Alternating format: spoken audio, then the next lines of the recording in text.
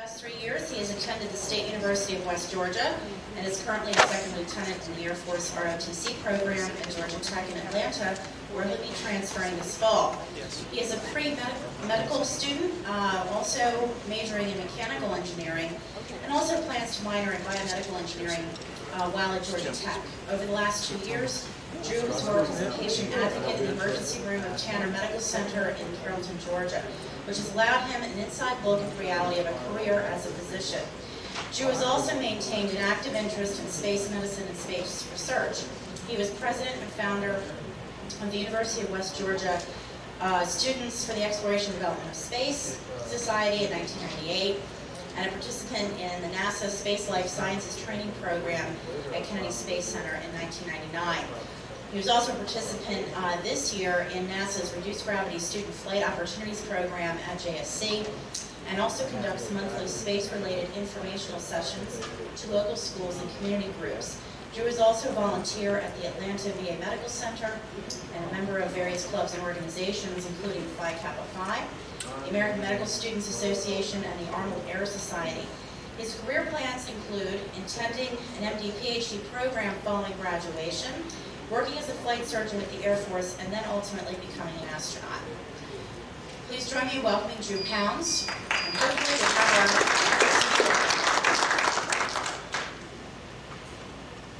Thank you very much. I want to thank Eleanor for inviting me to speak here. I kind of agree with one of our earlier speakers that it's quite an honor to be speaking at the same conference as Bud Aldrin, so that's kind of nice. I basically found out about the 13th Humans in Space Symposium last summer when I was at the Kennedy Space Center for the Space Life Sciences Training Program. We were all in the process of getting our papers ready for presentation at the end of the program, and received something in the mail about the 13th Humans in Space Symposium, and I looked at it and it said Greece, you know, and I was like, well, that'd be cool, go to Greece. And so I took the application, or the abstract basically, that I had written up for my presentation at the Space Life Sciences Training Program and sent it to Greece, and didn't really hear a whole lot back from them for a while. Around, I guess, August, we started getting emails from them and saying that they needed me to send another abstract. They needed me to be a little bit more detailed about what the presentation was going to be about and this kind of thing, and what my project was really like. And so I did all those things. And in the process, our project was going real well. We were accepted to the NASA Reduced Gravity Student Flight Opportunities Program down in Houston, Texas. And we got our group together to do that program, and we went to Houston, and we were getting ready for our flight on the Vomit Comet when one night I received an email that said we had been accepted to this symposium. And so naturally my teammates and I were all just ecstatic, you know, we're going to Greece, we're going to Greece. Well, when we got home, we realized that it was going to take a lot of money to go to Greece. So before I start all this, I want to really thank the State University of West Georgia for giving us the monetary means to travel to Greece, because it was certainly a great experience, and I hope I can relay that to you all today. Basically, the session consisted of 26 technical sessions, 4 plenary lectures, 4 special evening events, and there are various tours made available to the people who are going to be attending the conference. And there were a great number of astronauts, cosmonauts, engineers, scientists from all over the world at this conference. It was sponsored by the International Academy of Astronautics and the Greek Aerospace Medicine Association. So there were really a lot of interesting people at this conference, and so I hope I can just give you a little bit of insight on what the symposium was like, and maybe encourage you all to attend the symposium the next time it happens.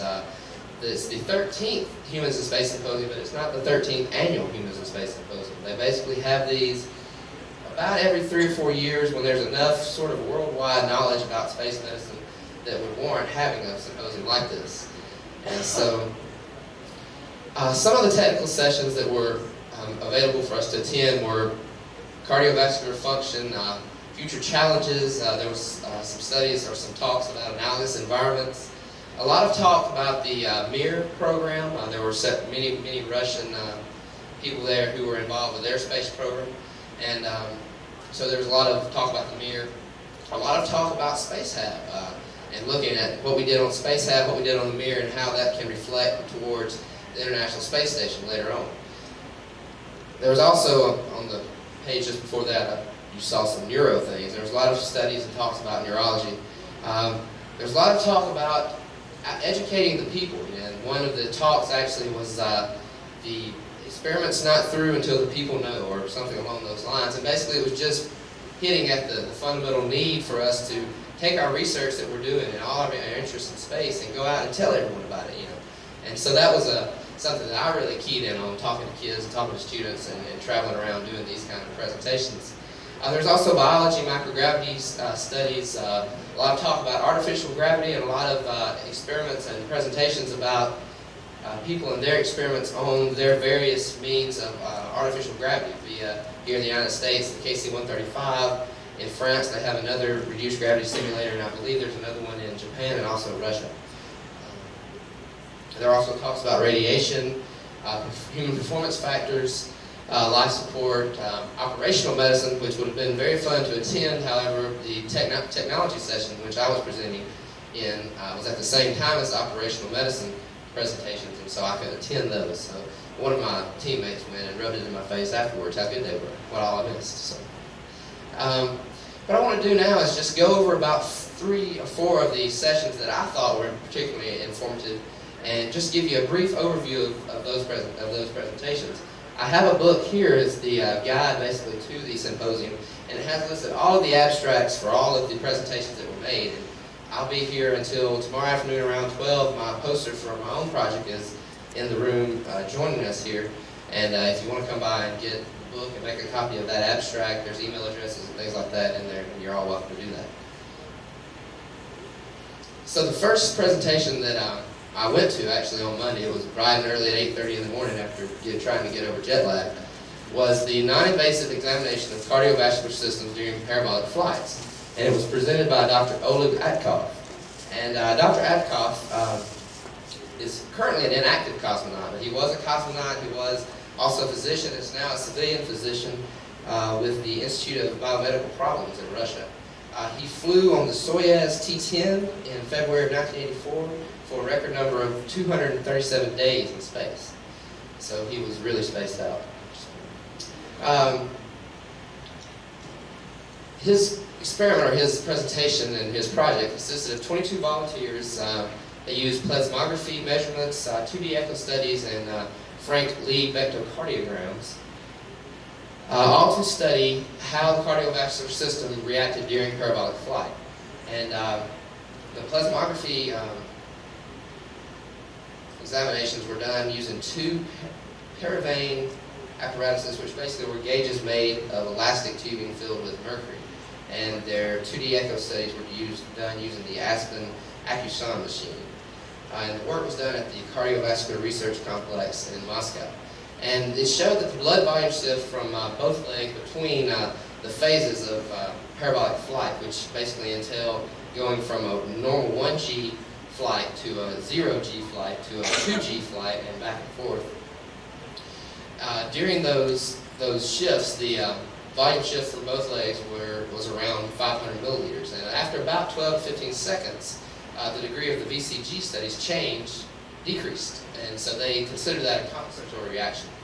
The conclusions were that transition from hypergravity to microgravity has basically 2 phases. One is an acute phase of fluid shifts, the other is an acute phase of adaptation. And so it was a very informative talk. He was a very approachable guy, and after the thing was over, we talked, and I told him that I'd been on the microgravity simulator here in the States, and I was proud of the fact that he had gotten sick when he flew and I didn't. So. One of the next talks I went to on the following day was by Canadian astronaut Robert Thirsk, and it was from the Mir Space Hab to ISS. And one thing I've heard at this conference is a lot of people who are doing research of their own, or who are interested in doing research, are also interested in seeing their projects flown on board the Space Shuttle or the International Space Station. And I've even talked to one gentleman who has had his project flown on the shuttle. And so I thought this was extremely, would apply to this audience. Basically, Mr. Thirsk was wanting to try and tell the people who he was talking to how to design a project for the shuttle. some of the ways and mistakes that have been made, and things we can learn from those mistakes to better prepare our projects for the space station and for future shuttle missions. He actually had one flight on board STS-78, but this project was done in conjunction with that shuttle flight and also Neurolab in STS-90. And David Williams and Richard Linehan are also astronauts who assisted him in this study of this paper. The title, as you can see, was Crew Training and Operations of Physiology Payloads aboard Space Lab Missions. And the lessons learned were regarding crew training and operations of physiological payloads. The big thing he really stressed was just attention to detail, which seems, kind of trivial, but you have all sorts of hardware that goes along with an experiment, usually. You have procedures and you have timelines that are supposed to be met on a shuttle flight. And these things have dates that they're supposed to be in for the crew. In other words, if you're a researcher and you have a project that's going on the shuttle, they want you to have all of your hardware procedures by X number of days. Well, life science experiments are just famous for, extending past the deadlines. Oh, well, we don't have them ready yet, but we'll get them to you pretty soon. Well, he really stressed how important this was that you not do that, because it affects the crew training and it also affects their preparedness for the shuttle flight. He also talked about equipment stowage, which is one thing that I would never really thought to mention, but of course in microgravity everything floats. On the shuttle everything floats as well, unless it's taped down or velcroed down somehow. And he showed several slides of astronauts trying to do presentations with wires floating around all over the place, and them getting all hemmed up in the wires and getting boxes and things. Even big, huge apparatuses that were the main parts of the experiments that they didn't expect would float in microgravity would float up off the ground. They'd have to go to great lengths to account for this problem. So those were some of the things he was talking about needed to be avoided if you were planning on sending your project up on board the shuttle. He also talked about human-machine interfaces and talked about how important, if you have a control panel that you have to operate during your project, how important it is for that to be at around eye level or somewhere where it's easily accessible for the astronaut to operate. And he also talked about how important it was that the crew and the investigators and the mission support team all work together. And that was another big thing that he really stressed, that if you didn't have all three of those working together in cohorts for this experiment, that many times it was not going to work properly. And again, he emphasized the fact that the lessons learned from SpaceHab and from the Neurolab missions could really be used to help future projects on board the International Space Station.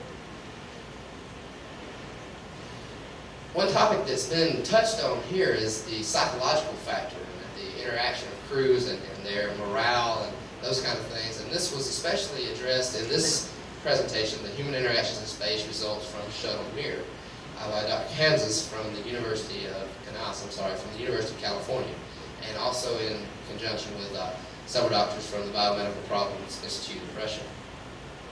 Basically, it dealt with interpersonal issues that could affect crew members and mission support teams during long-duration, multinational space missions. It was a questionnaire consisting of 54 astronauts and cosmonauts, and then there was a ground study also done to assist this on 3 people in the Mir simulator for 135 days. Again, it was a 4.5-year NASA-funded study, and basically it focused on tension, cohesion, leader support, and displacement issues. In other words, placing the blame on others with the shuttle and Mir crew and ground personnel. The questionnaire was designed around 3 psychological studies: the profile of mood states, the group environment scale, and the work environment scale. And there were 5 astronauts, 8 cosmonauts, 42 American, 16 Russian ground personnel. The results were there was a significant increase in crew tension and decrease in crew leader support, mission control, and displacement during the second half of the mission. But one thing that was especially disappointing to me, being American, were that the Americans actually scored higher on work pressure. In other words, they felt like they were under much more pressure than did the cosmonauts. They also scored lower on task orientation, guidance from management, and support of their astronaut crew leaders, and which again just showed that essentially the Russians were more focused on what they were doing. They felt like they were getting more guidance from their management, and they were more behind their crew members who had been placed in leadership roles. The ground personnel, they found that they were more negative than the crew, which just told me that people would have enjoyed being in space working more than on the ground. So I can understand that. For the technology session, I thought this was an especially interesting talk since I gave it. It was filtering water sources for use in intravenous devices aboard the Space Shuttle and the International Space Station. It actually got the project, being NASA, of course, as we mentioned earlier, it has to be an acronym. We called it FLUIDS, and it stands for Filtering Liquids for Use in Intravenous Devices in Space. And I got this project started on my experience at the Space Life Sciences Training Program. And the project actually got started a summer earlier by Dr. Kevin Fong and Dr. Clint Slaughter when they were working under the medical operations of NASA, division of NASA. And so I came on board, myself and Argentria Twyman from Talladega College in Alabama, came on board to this project last summer, worked on it for about 5 weeks, basically we were looking for a potential cost-effective solution to the problem of inadequate amounts of IV fluids on board the shuttle and the space station. As Ms. Lush mentioned earlier, there's very little amounts of IV fluids on board the shuttle currently in their medical kit. And actually, that very few is 2 liters of IV fluids for up to 7 astronauts. So that's just not quite enough. And we were using a reverse osmosis filtration process to purify that water. We tested for bacterial colony content, endotoxin levels, chloride conductivity content, and pH levels. And we basically established the feasibility of sending up a similar system, though on a reduced scale, up on board the shuttle and on board the International Space Station. And then during spring break of this year, we took the system down and tested it in parabolic flight on board the NASA KC-135. And in the bottom right-hand corner is our team logo, our reduced gravity team logo from the State University of West Georgia, and that's UW Micro G. I thought of that. I thought it was funny. No one else ever seems to. Now I want to talk just real quickly about the plenary sessions they had at the conference, the Symposium. The first was Communicating Space to the Public, which I addressed just a little bit earlier, by Peggy Wilhide, Associate Administrator of Public Affairs at NASA headquarters. The second day was, to me, I was just a hog in heaven. I mean, the All About Flight plenary session had Joe Allen, Jeffrey Hoffman, Chike Mukai, which I know I just butchered that pronunciation, but Valerie Polikov, and I probably did the same there. Robert Thirsch, Bernard Harris, and Joan Vernikos was the chair of this lecture, and it was about an hour session of 6 astronauts just sitting up there talking and answering questions, sharing their experiences in space, talking about where they think, where they envision that's coming from and where they envision that's going, and it was just a real great session. In particular, I guess Dr. Polikov was had it as, he said he admitted that he had not really practiced his English in a while, and so he would sit there kind of occasionally looking off into space, not really following the conversation as it was going on, but they asked the question to the panel if they were ever scared while they were in space, and the various astronauts were answering. Mr. Polikov was kind of just looking, twiddling his thumbs a little bit. Robert Thirsch, sitting beside him on his left, reached over and tapped him on the shoulder. You could tell that he was trying to explain to him the question that had been asked. And he suddenly looked at him, he picked up the microphone, he opened up, he said, "Of course, I'm normal, I was scared." So, it was real funny. Everybody got a big laugh out of it. I also got the pleasure to sit and talk a long time to Mr. Joe Allen, who you see down on the far right. And he was an extremely likable fellow, really just down to earth, and just had a lot to say, a lot of advice to give. And he took me over and introduced me to his wife and a friend of theirs who were with them at the welcoming reception. And he told me he wanted me to introduce myself as Drew Pounds from Greece. I was like, okay, sure, I'll do that. And I went over and I told his wife hello, my name was Drew Pounds, I was from Greece, and she laughed and said, "No, that's not a Greece accent." It was a very, very enjoyable sessions.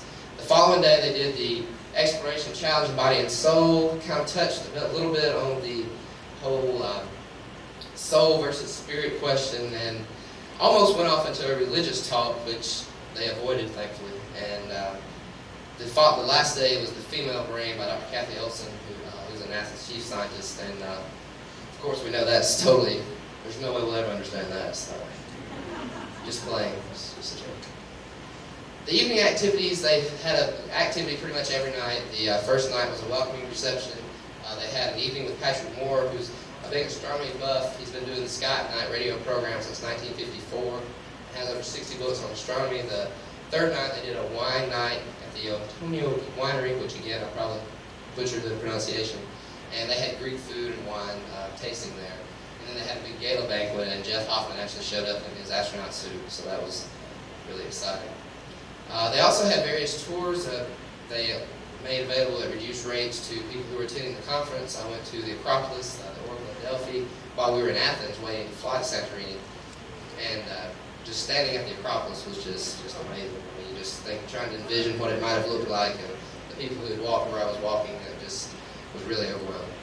Then on the island of Santorini, they had a tour of the caldera, which is the center of the island, essentially. It's where the volcano melted up and came up above the water, of course. And in the red beach of Santorini is down to the southern tip of the island. They have essentially it's just a red beach. It's where there's a rock, a huge mountainous formation at the bottom of the island is made of iron. And it's eroded over the years and has essentially painted the beach red. It was, I guess, the closest thing I've been to yet to Mars, which it was great to stand and look at the red rocks and the red sand and think, you know, yes, I'm on Mars, and then you hear the waves crash behind you, which really threw the whole middle picture off. So, I really appreciate you letting me talk with you today.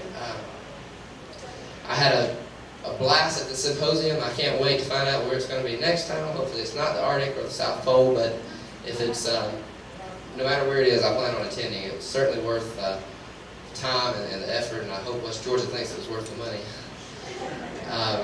But once again, I'd like to thank Eleanor for having me talk. I'd like to also invite you tomorrow morning. I'll be defending my poster, they're calling it, but I hope I don't have to defend it too awfully hard. Tomorrow morning from 8:30 to 10:30. And I have one last thing. I'd like to thank Mr. David Salvi, who's here with his NASA shirt on. I think that's what he's got on. He's a great friend of mine. We met at SLSTP, and at that program, you just can't help but make lifelong friends. And David's come here today with, I think his parents are here with him also for some moral support. I need a lot of that. And so, once again, thank you very much.